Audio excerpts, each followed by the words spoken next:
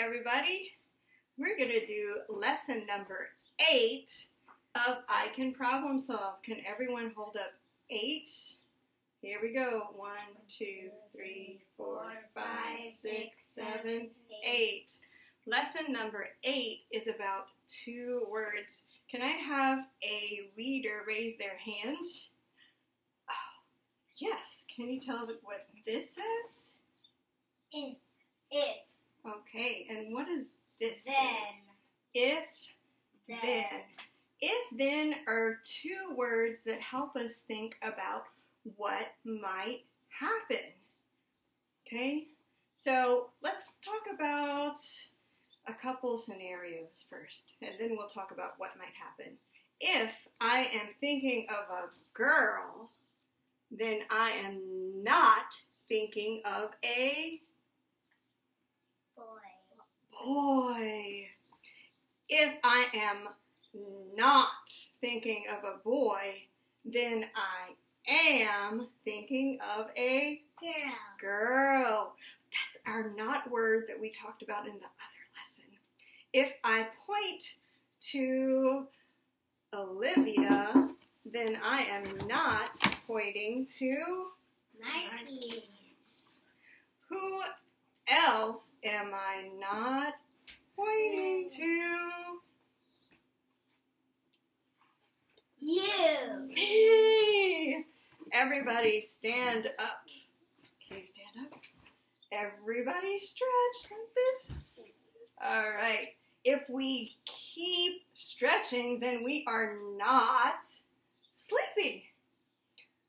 What else are we not doing right now?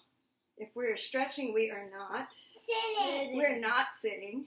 If we are stretching, we are not Sleeping. We're not sleeping. If we're stretching, we are not riding a bike, right?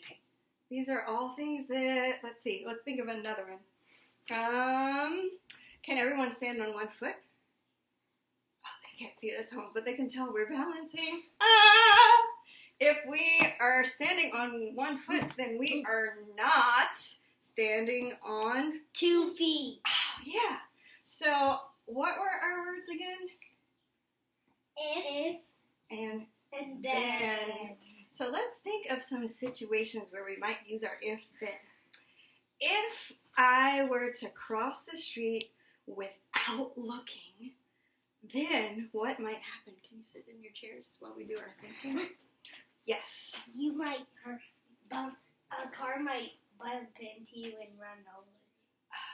A car might bump into me and roll into me. If we use our soft voices, then the people at home We'll get some rest. Yeah, they could get some rest.